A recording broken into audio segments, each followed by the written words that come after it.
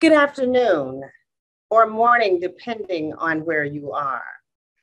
I am Kim Lee, Director of Community Engagement here at the American Council on Education, and I am excited to be the host and moderator for today's event. Before we get started, I would just want to call your attention to a few housekeeping items. Most importantly, we want you to join the conversation, and so we'll be taking questions throughout this webinar. If you want to join the conversation and you have a question, please post it in the chat, and we will take as many of them as possible during this time frame.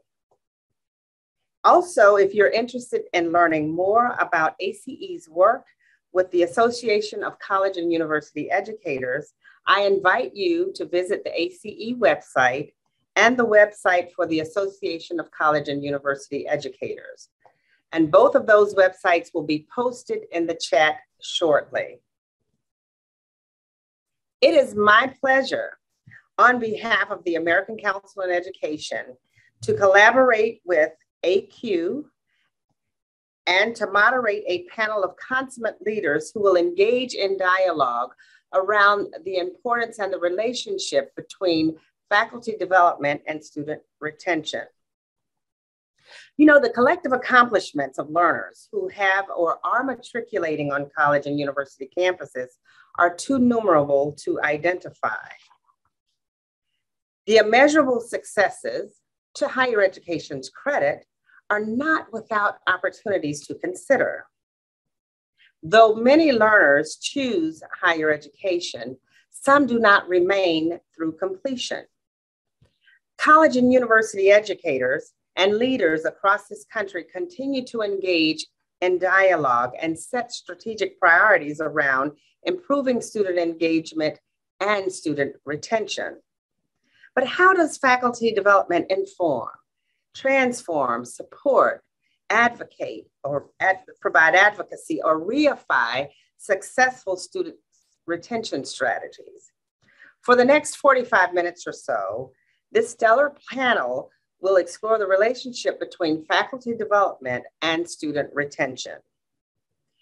Each of us can think of numerable anecdotal stories from students who identify at least one faculty member who was or is instrumental in their academic progress, and perhaps maybe in their successful completion of a program of study. As higher education practitioners, we know the inextricable link between faculty presentation of content and student engagement.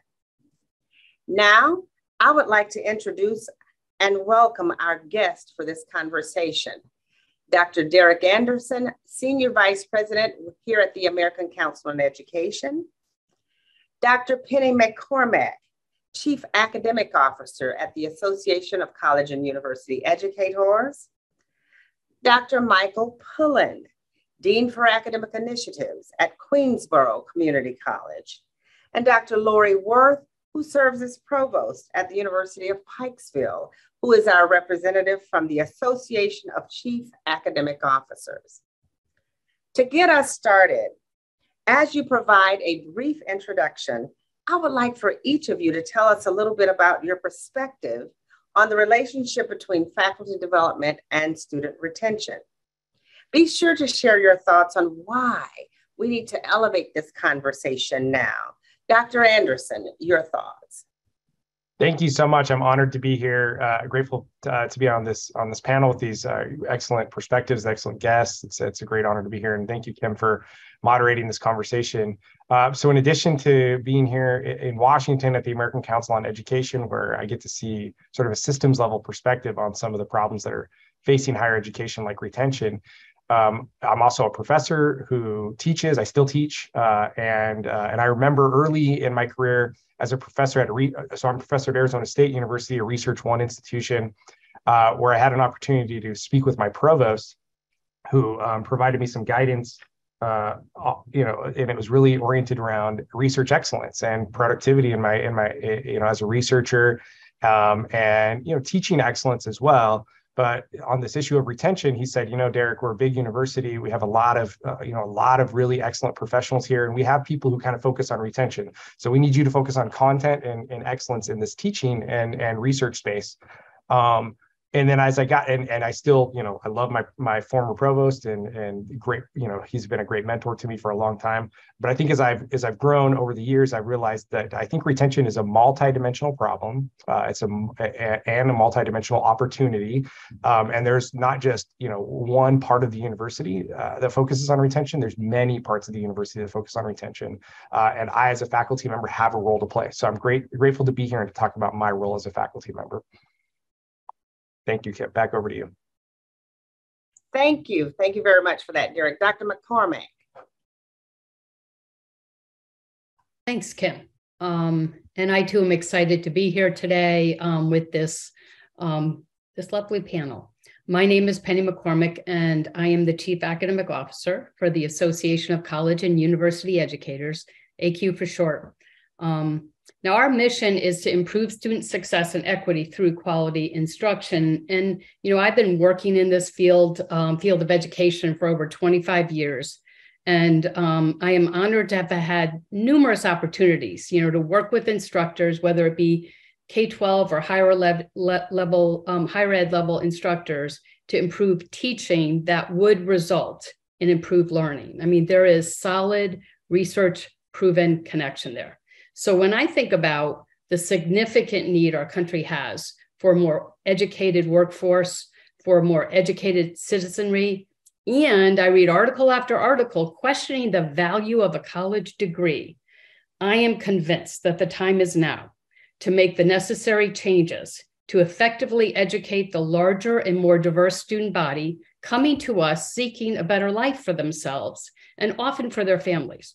So I believe failure to act now to ensure those students seeking a better life, a better educational experience with us, honestly, I know this is going to sound bold, but puts at risk the future of higher education itself. Thanks, Kim. Thank you, Penny. Thank you so very much for sharing. Dr. Pullen, your thoughts. Yes. Hello, thank you for having me today. I'm glad to be here. Yes, my name is Michael Pullen. I'm the Dean for Academic Initiatives at Queensborough Community College in Queens, New York City. We're part of the City University of New York system, one of 25 campuses. I started my academic career as a chemistry professor at New Mexico Tech. And in addition to doing regular scientific research, I also did a lot of work on using undergraduate research experiences to improve STEM student diversity and retention, and really became interested in the education side of my job in a much deeper way as a result of that. And so I continued that work, and I've continued it throughout my career, but I've also become very interested in faculty professional development, especially around active learning and research proven teaching practices.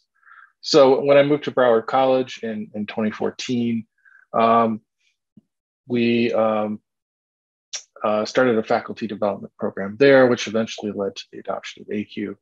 And in 2018, I moved to Queensborough, where we're continuing to work with ACU as a way to provide faculty with professional development. I think this really is a national problem. The vast majority of our faculty, even though I'm at a community college, have graduated from R1 universities where they focused mainly on research.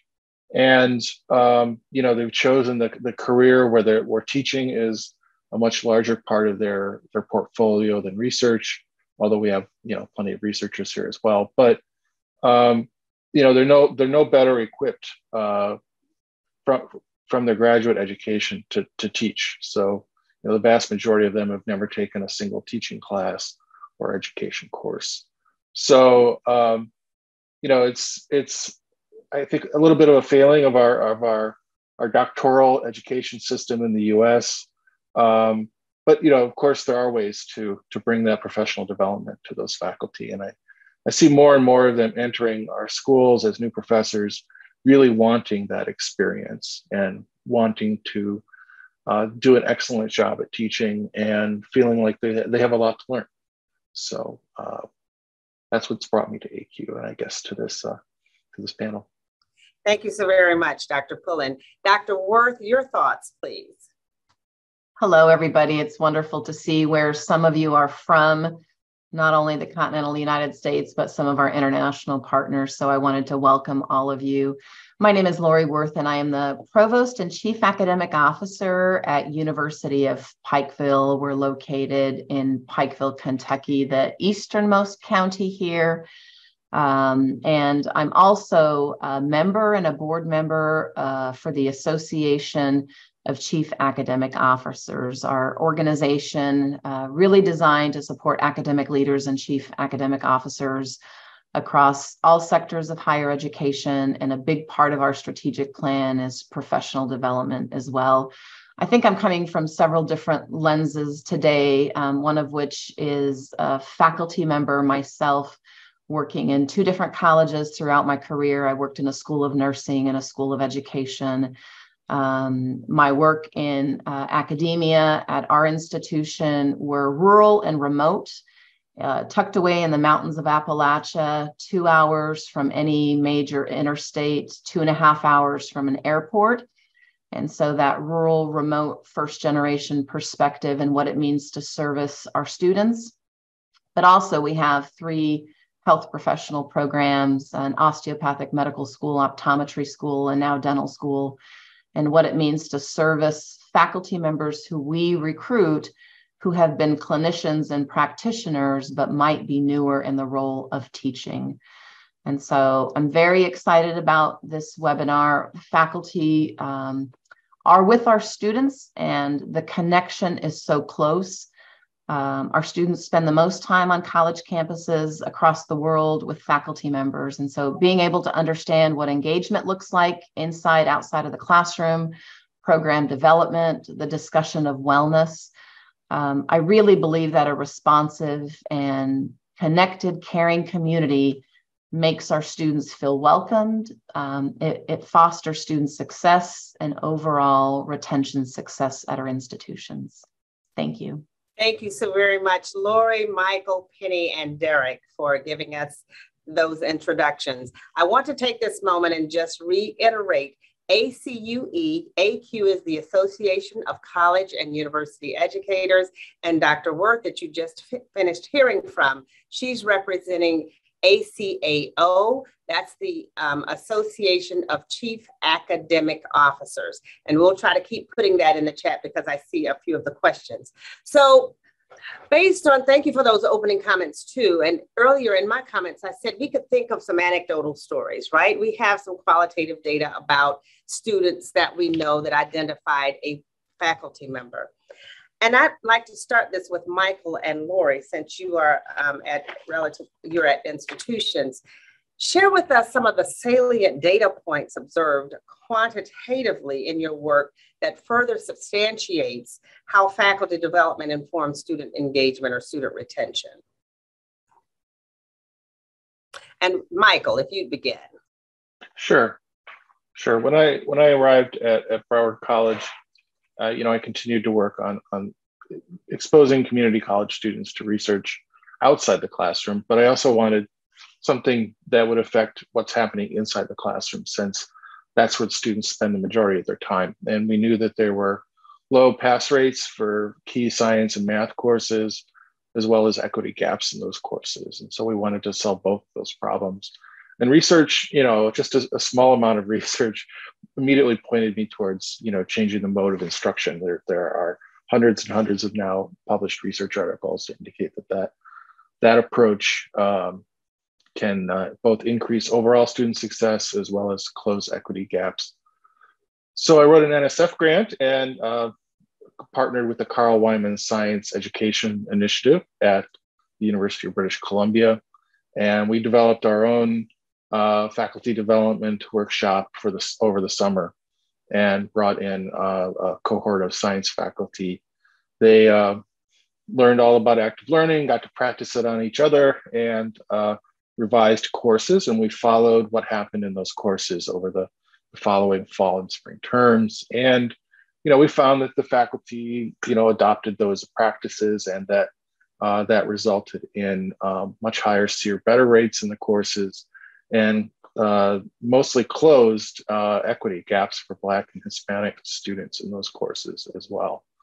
And so we were real pleased with that. And then, at the same time, Broward became interested in doing that on a much wider basis for all kinds of faculty. And so at that point, we moved on to adopting the effective teaching practices course at Broward. And if you go to the AQ website, Broward, the impact on Broward College has been well documented there, and it helped close course completion gaps for Black students, and a gap in passing courses.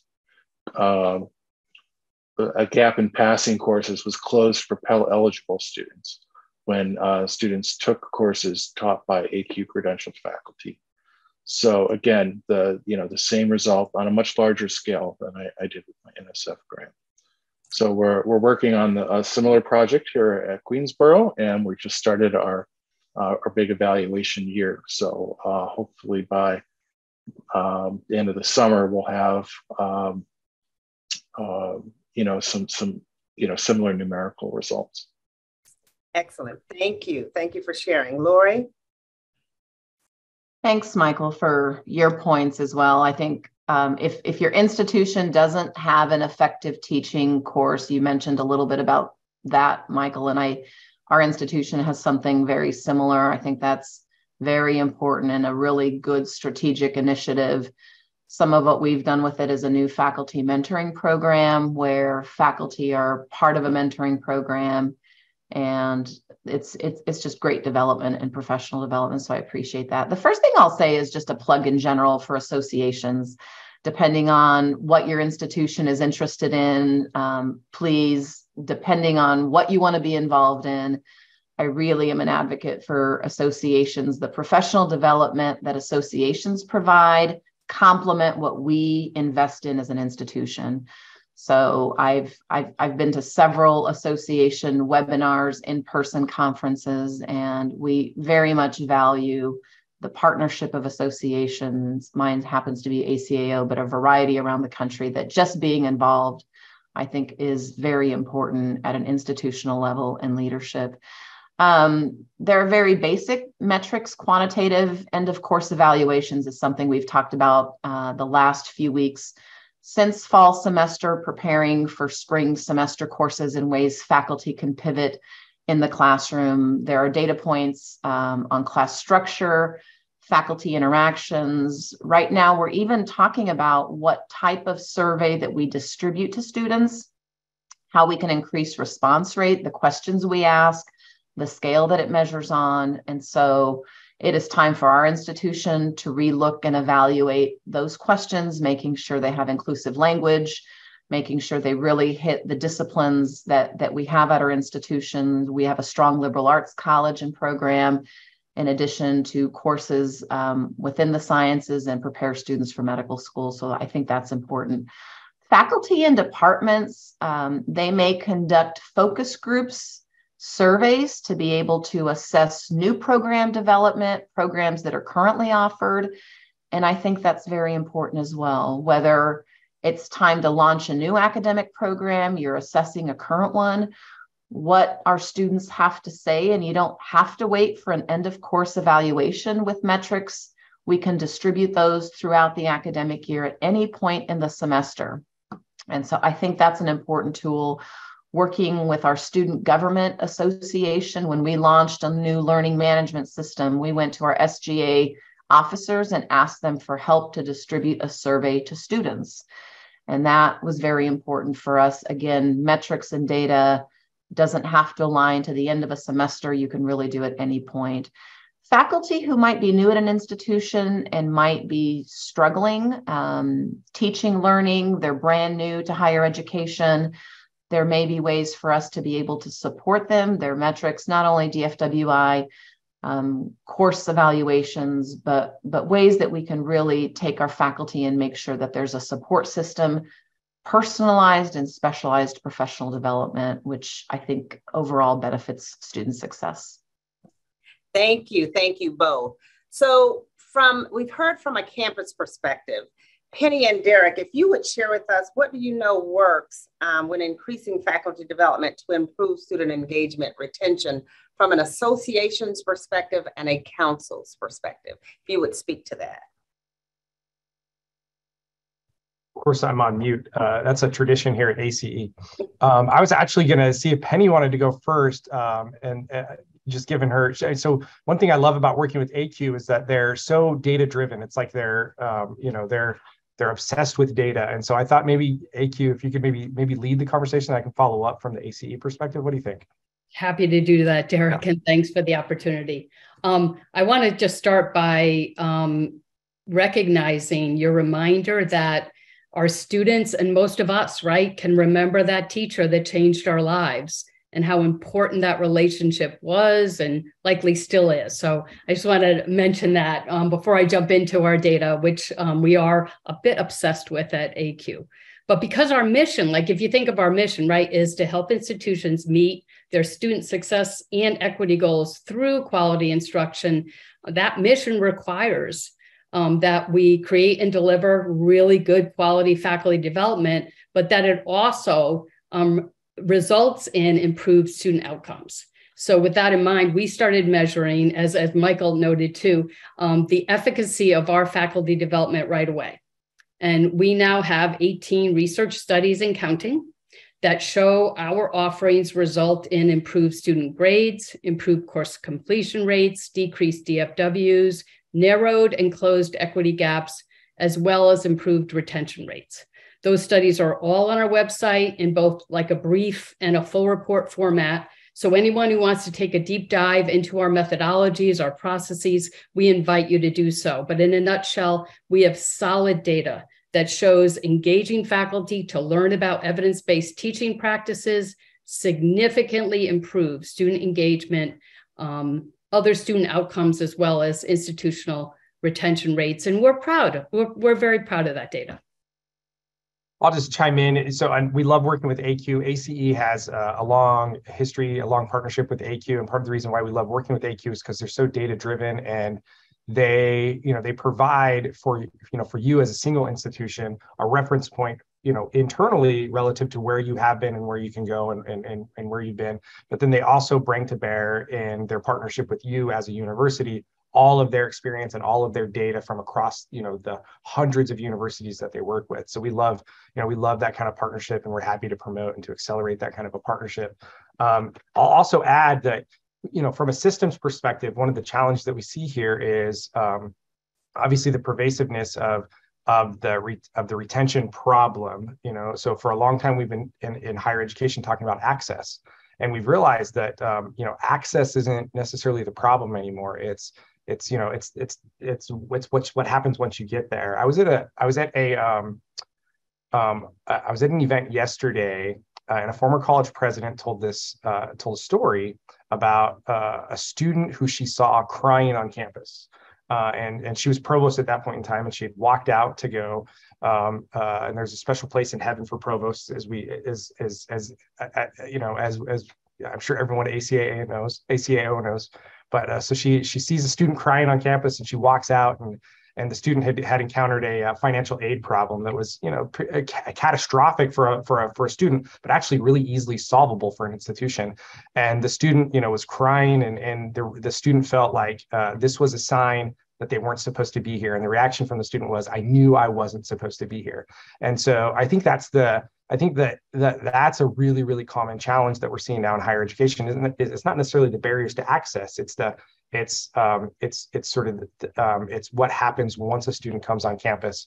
Now, one of the solutions there is, I think, a mindset change in higher education. It's this assumption that we have, and it goes to the design and to the structure of policies, but the assumption that we have around learners. I think that we're seeing a movement now to recognize that every learner is wanted, and every learner comes to an institution complete and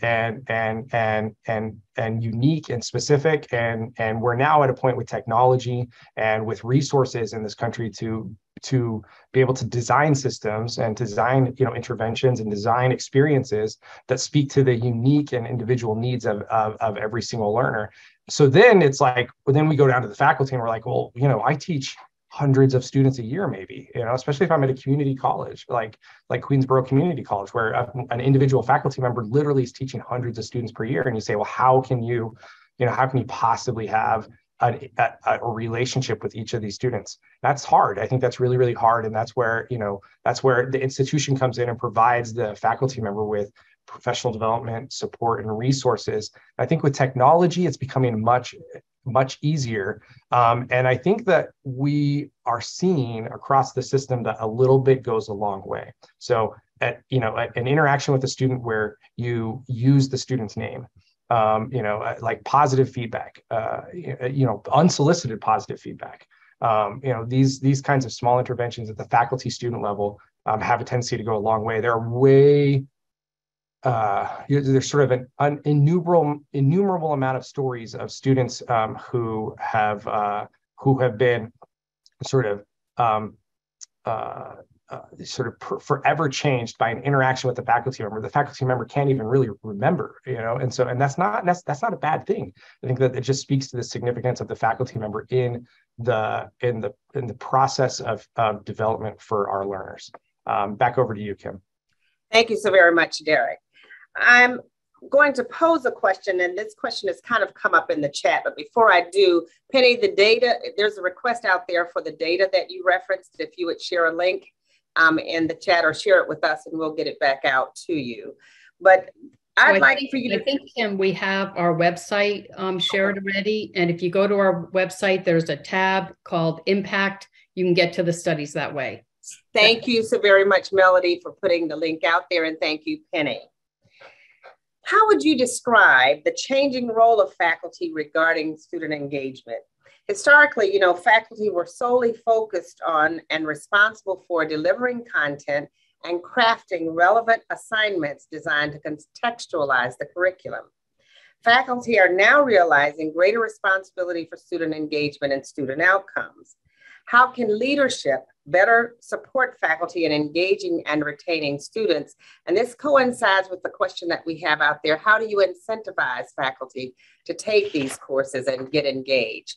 So, Lori, what are your thoughts? Yeah, I really appreciate the question. I think there was a time when information was not so ubiquitous and easily accessible.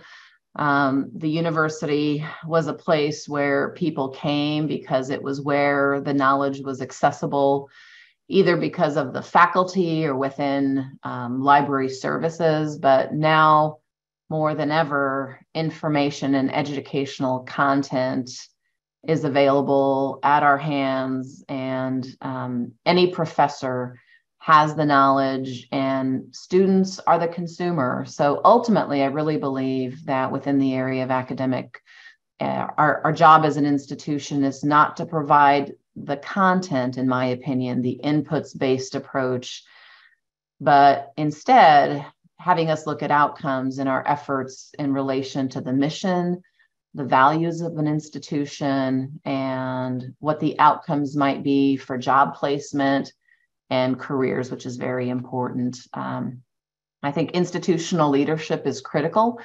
For us, incentives are a priority. Many institutions have within a rank and promotion process clearly aligned where faculty and professional development is a priority. Opportunities for research, scholarly activity, travel abroad, partnerships with students is very important, badging and additional credentialing, opportunity for faculty to pursue degrees, certificates themselves, ways for us to have experiential or hands-on learning opportunities, I think are all very important. Thank you. Derek, any thoughts? Thank you. Yeah. So, I'm just thinking about my own journey as a faculty member really quick, and how what is expected of me has changed over those years. I'm sad to say I had taught several courses before I had been introduced to the concept of a learning outcome, and so I think I had been trained to be sort of like a facilitator of an experience, which is good, but I thought of, education as an experience. And it was my job as a faculty member to cultivate a certain type of experience. And that experience was rigorous and it was intense and it was, and it was mind blowing or whatever. But then as I was introduced to, to this, to instructional designers. And so I'm so happy that when I started my faculty career, there really wasn't a profession called instructional design. And now there is. I'm so happy that there are thousands of instructional designers now working and helping faculty members sort of accelerate the impact of their work. So I think that technology has been a major part of the change in my experience as a professor. And we're also seeing that at the systems level. And so there used to be a day when there were these things called online universities. And that's not the case anymore. Every university is online. Every university is digitally, and now in this post-COVID era, literally every university is digitally powered, digitally sort of enabled. And I think that creates massive opportunities for us as faculty members to have a much deeper and richer relationship with our students, but then also a broader and more dynamic relationship with our students. And I saw some questions in there about, how do we, about this issue of belonging, how do we facilitate this sort of sense of belonging? And I think that's, I feel like I spoke to that in earlier, but I feel like that's in a lot of ways the core to, I think that's sort of step one, I think, of the classroom experience. Is acknowledging, actually, that's a pre-classroom experience. It's before you even walk into the classroom. Just adopting this mindset that every single person who is there is supposed to be there and is bringing something valuable to the learning experience for everyone else, and for me as a faculty member. Back over to you, Kim. Thanks. Thank you. Penny. Thanks so much, Kim. So, the first thing I want to address, right, is the fact that, as Michael pointed out and several others, many faculty, not all faculty, but many faculty have little or no preparation to teach. And so I think it is our duty. They deserve to be prepared to do the job that we're asking them to do. And when we ask faculty to assist in meeting our student success goals, they need to have the teaching practices that our research has shown, right? Improve student engagement and deepen student learning. And when they have those practices, they see that happening in front of them. And I think that's very motivating, right? To actually see your students more engaged, asking better questions, completing projects, with a greater sense of quality, et cetera. But we don't want to forget, and I really appreciate that your question focuses on leadership. What does leadership need to do? And with no question, actually, because we're data obsessed, we have data on this, it's of crucial importance that leaders recognize, reward, and celebrate effective teaching. Now, we've been able to show that there are some simple ways to do that. A president or provost noting that a faculty member has engaged in comprehensive professional development, writing a letter that recognizes and thanks them for that is important. Hosting an event to celebrate accomplishments of faculty in that way is important. But I don't want to leave out the more required processes, promotion and tenure. We need to recognize quality teaching better than we have in the past. And so we need to look at those processes specifically and improve those and make sure that we really are recognizing quality instruction when an individual has done the work, taken the time, made the effort to indeed improve their craft teaching. Thank you, Penny. Michael. Yeah, so at Queensborough, we are currently in the process of re-examining our requirements for tenure and promotion, and we're at the City University of New York, and so many of our faculty actually, can participate in graduate research with graduate students, because the graduate center is open to all faculty, whether they're at a 4-year or 2-year institution in the university. So we do have a lot of faculty who do research, and that's always been an important part of our tenure and promotion process. But now we're really trying to emphasize a more comprehensive way to evaluate teaching, and to include that as an important component of the tenure decision. We've recently developed a new process for teaching observations. And so the observers actually have to go through a training, and are looking for the kinds of effective teaching practices that we're providing them with in the faculty development workshops. And so that's helped a lot. We're starting to see faculty now put together actual portfolios of their teaching practice and bring those to the tenure and promotion committee. And also we're seeing the tenure and promotion committees recognize research in the classroom in terms of the impact of specific teaching practices and how it affects students. And so that's also something that we've been seeing lately. And so I think that's really an important consideration. If you want to change how faculty teach on campus, that needs to be recognized in the reward structure. I expect it's a little bit easier at a community college, even though we do have this research background. Good teaching is really valued here. If you're at an R1 university or a research intensive university, that might be a little bit tougher to do, but I encourage you to do it anyways. I think that undergraduates going to the R1 universities still are looking for great teachers, and it has to be part of the equation. So I think that's an important consideration. We're also providing incentives for faculty to take the workshops. We've secured grant funds to be able to do that, as well as pay for the workshops. And that's been critical in this sort of difficult budget climate to be able to make that happen and to keep it going over time. So that's another important point, is that, to provide large scale faculty development and teaching is expensive. And so you've got to be able to secure the funds and tie that initiative to your overall strategic plan goals and your student success goals. So that's also important. Great, thank you. Kind of a follow-up question to some of the comments that you've made it in responding to the last question.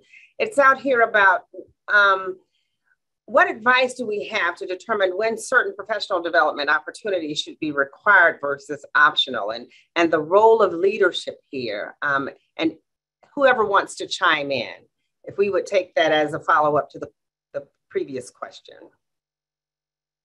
When is it optional? When is it required? Yeah, City University of New York has probably got one of the strongest faculty unions in the country, and more power to them. They're good to work with, but the idea of making something that's required would be difficult. And ultimately, you want faculty to want to take the training, and so we've really worked on just talking with faculty about what this does for you, and about their fellow faculty members' experiences in the course. And ACU does a nice job actually of surveying faculty and getting their opinions on their products. And one thing we found is it's been our faculty love the workshops. And when they say, well, they're a lot of work, but they also say, well, I learned an awful lot, and I would recommend it to my colleagues, which I think well above the 90% rate of participant rates. So it's been an easier sell than I thought it would be, honestly. And we have faculty, approaching, the president and provost and saying, thank you for providing this opportunity for us, right? Which is, more than you could ever hope for. in terms of a faculty response. So, I think really focusing on, the benefits to individual faculty and just helping them help their students do better. No one likes to give poor grades to their students. They want their students to succeed. So it's been an easier sell than I thought it would be when I started this whole thing. Excellent. Any other responses to that question? Kim, I might just add that I think a whole webinar series on requiring versus encouraging, but I also think trying to be creative, that if there is professional development that we believe as an institution is vital for faculty and staff, because I know some of you have really brought up what about staff development and training and the importance of staff members on our campuses and student success. Why not embed the professional development within a faculty meeting? The coaching staff at our institution is a great example. This week we had a professional development opportunity that involved Gen Z student recruitment, retention, and we went to a coaches meeting and embedded the PD within that forum and within that meeting setting, division, college meetings. So there could be ways that there is a time that's already set out for our folks to be available, and having the PD embedded within that time frame. It may not be an hour, and maybe you take 20 or 30 minutes, and then you have continued development throughout the semester that folks can come back to. But I do think thinking creatively about that is important. Thank you, Lori and Michael. So as we're thinking about it, and I want to take a pause right here because I did see one other question in the Q&A. ACUE stands for the Association of College and University Educators. It's an association. ACAO is the Association of Chief Academic Officers, and ACE, of course, is the American Council on Education. Continuing our conversation, tell us it through your lens. What does success look like? How does culture change? Penny. Thanks, Kim. So what does success look like? And I think folks have kind of described it a bit, but more engaged students, achieving at higher levels and graduating more prepared for the future. One of the things that I like to point out is that when we improve teaching, and I just want to add a little bit to is it required or is it something folks volunteer for? And I think it's very challenging to require professional development if we're not rewarding it, if we're not recognizing it. So I really think those two things come together. But at the end of the day, our college professors, our instructors deserve to be prepared for the work we're asking them to do. And so, that's quite important. But what does it look like, right? Well, it looks like I said, more engaged students, but don't forget, right? Energized faculty. Faculty who feel more comfortable, they've reported to us, talking with their peers about instruction, and less kind of isolated in regards to their teaching and learning. And this includes adjunct faculty, and that's important, because oftentimes adjunct faculty will report feeling isolated and not connected to the community. But when they engage in some professional development with other faculty, I think that really connects them to the community. And I love what Lori just said about during meetings, right? Having a 20-minute, a 30-minute. But something I want us to remember is, for me, that 20, 30 minutes is to add on to a foundation that you have, right? And so I want to make sure that all of our instructors have a foundation in effective instruction that they can add to at a conference, at a meeting. But let's make sure they get that firm foundation early on, and they're not figuring it out as they're teaching students, but rather they're coming in with that nice foundation. Thank you. Excellent point. Lori, what does success look like?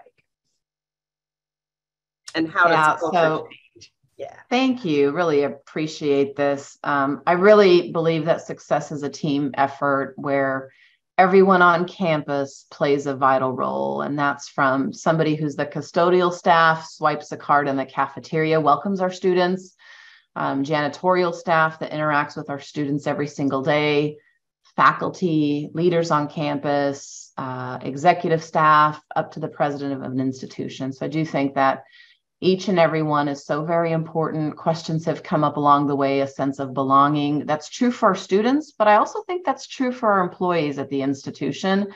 When you feel a sense of belonging, connection to leadership, the mission, it's an authentic self that comes and interacts with our students, and our students can sense that.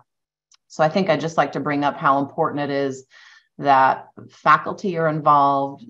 Faculty are connected to students every single day, but we also have a whole group of staff members on our campuses who are as well. I think meaningful change does not take place overnight.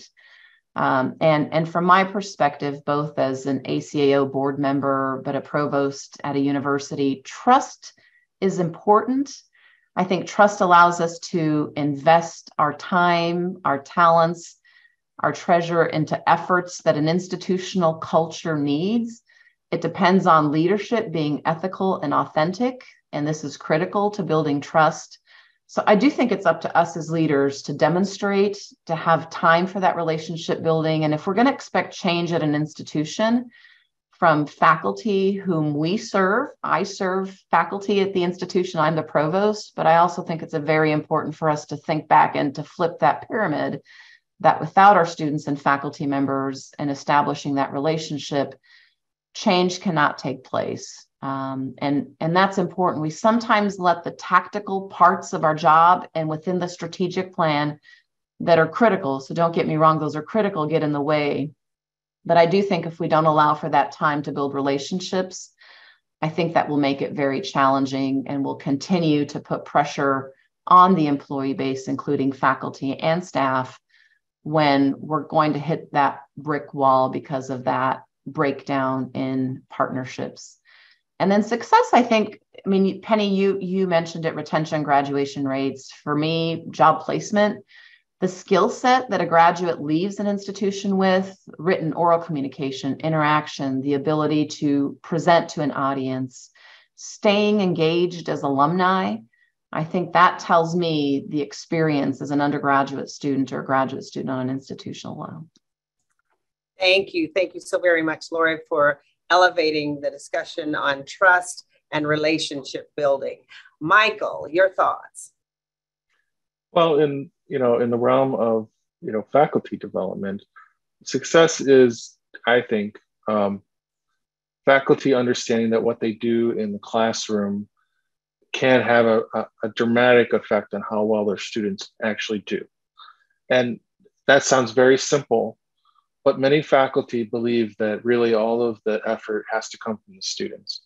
And research study after research study has shown that when you employ constructivist teaching techniques in the classroom, students are far more engaged and learn far more and retain that material much longer. And when faculty realize that, and they have that sort of shift in thinking, then they're off. They're off figuring out exactly what that means to them and how they're going to do it in their classrooms, what their personalities and their approach to the topic and their subject area, what that means for them.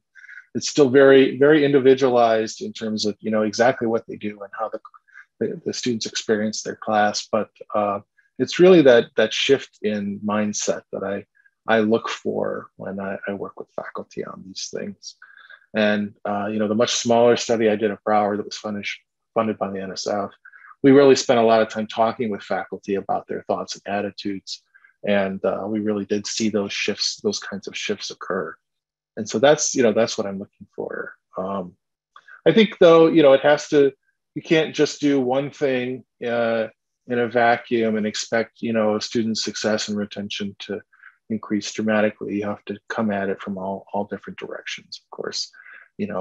Changes in student academic support, and everything from financial aid to counseling and all of that has to work well before students will be retained. One interesting thing that AQ has done recently is they've launched something called Fostering a Culture of Belonging, which is a new type of AQ workshop around around diversity and belonging and inclusiveness, but it's intended not just for faculty, but also for staff.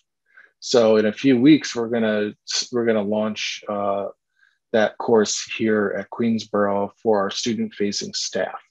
So we have a bunch of advisors, financial aid counselors, a member of our counseling faculty is going to do it, and librarians, and just people who work with students on a daily basis outside the classroom.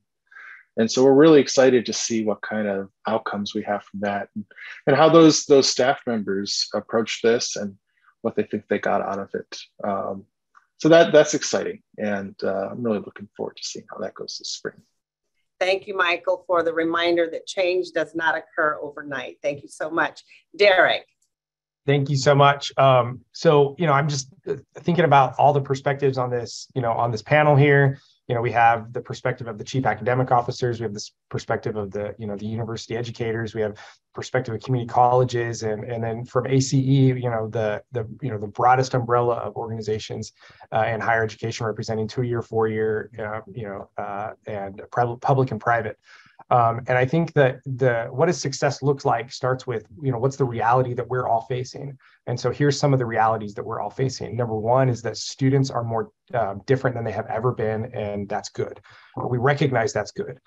Two is the way that people learn is more different than it has ever been, and we recognize that that's an opportunity. The role of the faculty member is, more different than I think it has ever been. There's some states where there's a lot of political pressure for a faculty member, like the idea that the faculty member is the guardian of the curriculum is not it's not a given anymore. That's a contested assumption, I think. And what we're asking institutions to do is more dynamic than I think it has ever been. I think that community colleges are like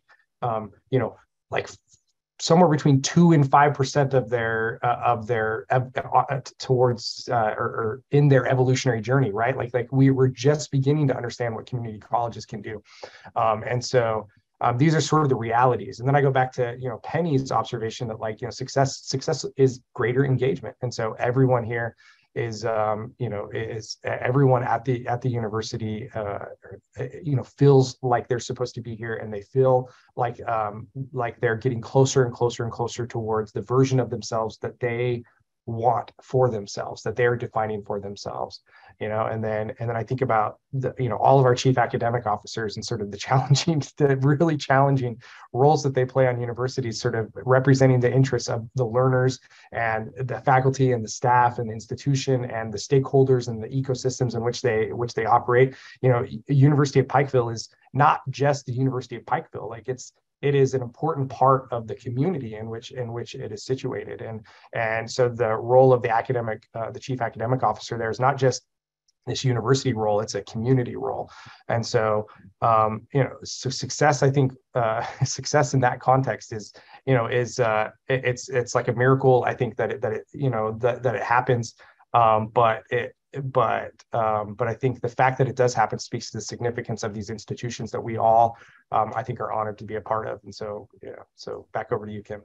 Thank you, Derek. We have just a few more minutes, and this has been a rich conversation. Now, where to from here? As executives in higher education associations and executives on college campuses, what is our role in helping or facilitating faculty development designed to improve student outcomes? And as you're responding, Penny, if you would share when Fostering a Culture of Belonging webinar will be offered again. So where to from here?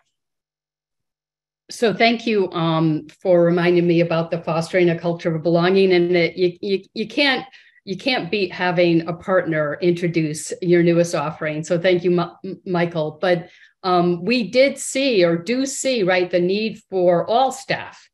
We understand that every interaction that a student has with everyone on our campus or in an online course tells them they belong or they don't, right? And so we've made sure that course will be available to, as Michael said, security, personnel, leaders, advisors, librarians, et cetera.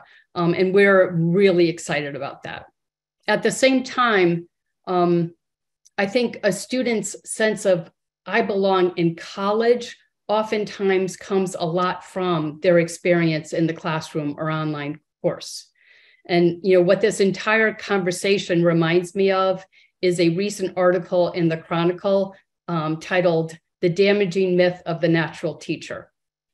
And in their words, that hurts faculty and students alike. That myth hurts faculty because it's this idea that you either are brilliant, charismatic, and empathetic, and therefore a natural teacher, or you're not. And that's simply not true. Whether or not we're a boisterous extrovert or a quiet introvert, we can learn how to teach effectively and in line with our personality. We've talked a lot about how the myth hurts students, right? I think, one of the things I've said a lot is student engagement, but let's not forget student learning. It deepens student learning. So to Lori's point, students are better prepared for the future when they've learned good communication skills, good critical thinking, good teamwork skills. And all of those things are in our curriculum and are things that our instructors attempt to teach and can teach even better when they've got the evidence-based teaching skills and strategies that they know those skills and strategies and they put them in place and use them effectively. So my last thought here is let's bust that myth and prepare our faculty to teach and graduate more students prepared for their future. Thank you. Lori. Yeah, I appreciate this. I think I'm going to take the perspective of our student base, which is mostly first generation students. We have a 90% Pell eligibility. Our students come from rural and remote locations. And as I've read many of our student evaluations over Christmas break, and it was interesting reading our doctoral programs, our medical optometry evaluations, and those students and their needs, and our undergraduate students. And I found a lot of similarities. And Penny, you talked a lot about what it means to be a student and whether you're paying the tuition of a medical student or whether you're a student who needs additional support and you're an undergraduate student at the institution and have zero higher education experience, and your parents may have challenges even trying to figure out the right questions to ask. And so for us, parents and families are important. Having some sort of office connected to families is important. We find that even with our graduate programs and doctoral programs, that sense of belonging extends past our students onto family members and making sure that there's an inclusive environment for them and ways that we can access communication is very important. But our students are looking for a home and they're looking for deep connections. Some students may be looking for shelter. There are food insecurity challenges within students as well in our student populations across all of our universities. And so meeting the basic needs of students obviously is vital, but beyond that, a connection across campus. And we often talk about within our community, some sort of connection. Is it a faculty member, a coach, a staff member within student success, or in the admissions office who initially recruited them? Having some type of connection on our campuses is vital. Thank you so very much for sharing. Michael, on to you, and then Derek. I think, I'll end by saying that being a community college faculty member, especially at a place like CUNY or Queensborough, where we have students whose home countries are number well above 100. We have more than 75 native languages spoken in their homes. It's an incredibly diverse place, and to teach that wide range of students, anything, you really have to be very well equipped in terms of knowing how to teach. And so they deserve all the faculty development we can give them. And so that's always been my approach and my attitude towards, trying to push faculty development. It's a difficult thing to make happen, but boy, it's just critical to the success of our college. Thank you, Michael. Derek, for our final comments. Thank you. I know we're about out of time, so I'll just be quick. I think as leaders, our assignment is to ask for help. And so we have so many excellent resources here that are available to us. I think it's efficient. I think it's smart. I think it's good that we don't try to do everything ourselves, that we reach out to some experts. You have some excellent experts here on this call. And reach out to them and have them be your allies in advancing and achieving the outcomes that you and your faculty and your staff want to see. There's so much, I think, available here. Thank you so very much to each of our panelists. It's been a wonderful discussion this afternoon. The recording will be available on ACE's website as well as ACAO at a subsequent time, probably early next week. Thank you. Have a wonderful afternoon and a good weekend, and hope to see you soon. The ACE annual meeting is scheduled for April the 13th through the 15th here in Washington, D.C. Hope to see you there. Thank you.